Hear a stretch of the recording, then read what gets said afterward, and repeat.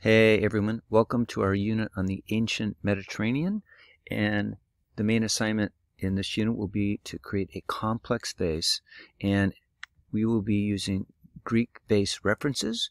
We'll be making drawings and templates. 3, 2, 1. What does that mean? It means we will be using 3 Greek vases that will serve as our references. That's what you're looking for. 2 drawings that synthesize what you like best about the vases that you choose. 1 scale template of your favorite drawing. So here are the vases you'll be referencing, and this is your research. Minoan vases, 3000 to 1400 BC. And these were all seen at the Archaeological Museum of Heraklion. And you walk right in and you go, oh my gosh, there's all that stuff I've seen all my history classes. All right, it's incredibly amazing. And you see other things. These aren't necessarily the kinds of vases we're going to be making, but they're Herculean. They're these incredible things with these huge handles on them, sometimes all around. And this gives you a sense of their scale. They're human scale. They're 5 feet tall, some of them. And the reason why they have all those handles on them is to hold them in place on boats. They were used not only to hold things, but they were shipping containers, as were these. All right. Then let's go down to the smaller stuff, and we're thinking about just looking at the basic forms of Minoan pottery, and it's all the word I can use. This is one of my favorite pots in the world. They're all voluptuous. They're bulbous. They're gorgeous. They have all these designs on them that have to do with nature, with ocean life, with things that are living and moving and breathing. They're just gorgeous forms, and some of them look like balloons that are about ready to pop, right? And they have all kinds of things that you'd see out in a meadow or a field or something that's growing that you're going to eat later. So anyways, Minoan pots were all life-affirming, let's put it that way, and gorgeous precedent for what we'll see later in classical Greek pottery. And some of it, there's a lot of variations, and then sometimes it gets, pretty sophisticated with all kinds of stuff going on. And sometimes it gets downright wacky. And like, really? What were you thinking there? But anyways, that is some examples of Minoan pots. And you can look just to get a general reference for what we're looking for. But Mycenaean pots, not so much. The Mycenaean culture was what took over for a relatively brief amount of time after the Minoan culture. And they absorbed Minoan culture, dominated it, absorbed it, and then their pots kind of reverted back. They went to geometric pots, and their shapes were derivations, and what was put on them all had to do with, things that were used for warfare usually, how many soldiers you had, how many armies, and who you went to go combat, and that kind of stuff. So I don't got a lot to say about it. As far as maybe for historians it's interesting to see, but as far as beautiful form, maybe not so much. But the classical Greek vases, approximately 600 to 300 BC. Whoa, knock your socks off. Okay, we're looking at nothing but form here. We're going to talk about content later in the actual things that are going on, but the basic form. And here you've got a body, you got a foot, you got a neck, you got a lip, and then you usually have some kind of handles. But my God, look at that. And I'll have a long conversation with you about what that's about, and we'll talk about how we're going to incorporate storytelling. But these are the things about the classical Greek pots that were kind of consistent, and that they started to borrow and embellish dramatically from the Minoans was the body, the neck, the lip, and the foot in a very graceful and meaningful manner. That might really, you think? And variations on handles, again, variations on foot, body, neck, lip, handles. As you can see, handles coming out here, completely different shape, different feel, a different story too, of course, And so here you go, body, neck, rim, foot. And, here you've got a scene, an everyday scene from Greek life, and you think, well, that is not very applicable to us in the Bay Area, but not necessarily. In the world, I was in China not too long ago, and I was on a hike, and I looked over, and there was a guy plowing his field with a yak. I was like, really? Yep, it happened. And it does happen pretty routinely around the world. Anyways, okay, now they're just showing off. So you've got all kinds of, now they're getting really, you know, elaborate and everything. Neck, body, rim.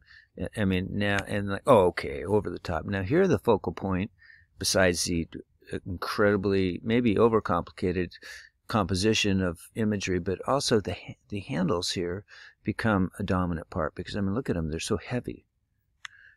And here again, one thing that they borrow from the, I think, from the Minoans is the voluptuous shapes that look like, you know, billowing, you know, forms that are almost like balloons about ready to pop. And here you have the added extra of a hand, of a lid too, right? But look at the gracefulness of these handles. That's what I want you to look. Oh, okay, everything and the kitchen sink. You got a body, a foot, a pot on a pot, and all kinds of faces and everything going on. So anyways, this is kind of crazy, as is this. Okay, these are pots about pots. Well, it's, I mean, sculptures about pots, because this is marble, and it's about pots, and they're using them as a canvas to then tell the stories that would be told on a pot, but they're just commemorating pots and the stories that are potential. So it gives you an idea of how important pots were and what they told the story. Okay, the stories they told. Now it's just getting ridiculous. So all right, they could be hyperbolic too. You know, I think this is actually some kind of a lantern thing, but really, it's the classic Greeks had it. Okay, so rough drawings. You're going to find 3 images of things that you like. I don't care where you find them, Minoan, Mycenaean, or classical Greek, but complex faces. And then you're going to start by doing rough shapes. You're going to just play around on your page, and then you're going to come up with, okay, rough shapes, so I'm going to make them, delineate them a little bit more. And then, okay, maybe I'll put some certain kind of feet, different feet on here. Maybe I'll try different rim, or different, you know, necks and rims. Okay, fine. And then maybe I'll add different handles to these things and see what they look like. Okay, good. And they will look really rough, like this. Don't worry about it, man. I want to see that you're searching. I want to see that you're, woo, let's put this back. Come on, Mark, put it back where it goes. There you go. I want to see that you're searching around as you're drawing. It's kind of cool to see, you know, somebody's process. Oh, I tried this and I like that. No, I like this better. I don't know. What is it? So what you're doing in your drawings is searching. But then, and you might as well take a few pictures of those as you're going, but then you'll eventually end up with something a little more delineated like this. After you've done a few that are rough, then you'll kind of go, oh, if I just billow that out or put the handles here, it's the way I want it. I want you to come up with something that you like, because from those drawings, once you come up with a couple things you like, you're going to go from drawings to templates. So you take a piece of paper, you fold it over, you measure 8 inches, and you draw half of the pot, half of the body of the pot that you want. I want you to notice one thing. See how this here is flat? You want to leave that a little flat so you can put a foot on it. Don't do this. If you go all the way down to a point, then you have a pointy thing and it's hard to put a foot on it. Just saying. So anyways, you cut it out, and you got this cut out, and there's your shape, right? Cool. And then, okay, you can do variations. Taller and narrower, wider. And then you say, oh, fun with templates. And you say, here's some more shapes. Well, more fun with templates. All right. Anyways, how do you take templates and make them back into drawings? They can be helpful, because you can take a template, right, and draw it on something. You get a basic shape. You can do it several times on several different pieces of paper, and then try stuff. For example, you take this shape and you go, I'm vibing on this pot. I want to do that, but I want it this narrower, and I want this a little different. So you come up with that. Or you say, oh, I'm vibing on this pot, except for this doesn't have a foot. I'm going to put a foot on here. And this is way too wide. I want this, and I like this. I don't want to come straight down. I want it more rounded. Whatever you're going, you know, to decide. And you come up with something like that. You get the idea, right? So here's another shape, a little bit more, even more bulbous, right? More billowy. And so you do some drawings. Do I want this or do I want this? I don't know. But you try it. And maybe you're vibing on this shape here, and you're trying out stuff, and you come up with this. And this is what we're coming up with, is a template for you. You are coming up with a template for yourself. This beautiful pot, which is, I think, maybe one of the most gorgeous pots in the world too. And so Maybe you decide to just change it a little bit. Maybe these are too narrow, so you make them a little wider. Maybe you don't like this kind of a spout and a neck, so you make it a little different. But it's vibing on it, so it doesn't have to be exact, right? So the point of this is that you are going to make 2 drawings that you feel pretty confident that you could go with one or the other. And what you're going to do this week is you're going to make this shape, this body shape. We're not going to be, maybe later we'll worry about this and this and then any designs on the inside, but now we're just worried about this basic shape. This portion is what we're concerned with this week. Coil this part this week. All right, this part. So once you've decided it and you think it's cool, then you want to have a template, because from that template, as you look and see all the videos that Carl and I made about how to do it, you're going to make this form out of clay.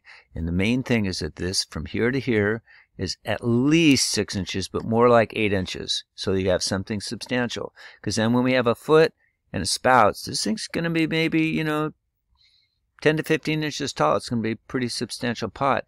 And there's a lot of stuff we're going to do once we get it made for telling stories, for putting things on. Not that are replicas of Greeks. We're not, living in ancient Greece. We're not living in Crete in the Bronze Age. We're living. And so we are going to vibe. Once we get forms decided that are cool, and once we get everything figured out, then we're going to start thinking about what we want to say or what stories we want to tell in here. Anyways, but for now, the only thing you need to think about is getting to that point. 3, 2, 1, right? You're going to have 3 vases that you think are cool, that you really like, 2 drawings that are variations on those, and then 1 template, and this is a template. Once you have your template, then you're going to make that template out of clay by coiling. Okay, that's enough. No more. We'll talk to you later. Bye-bye.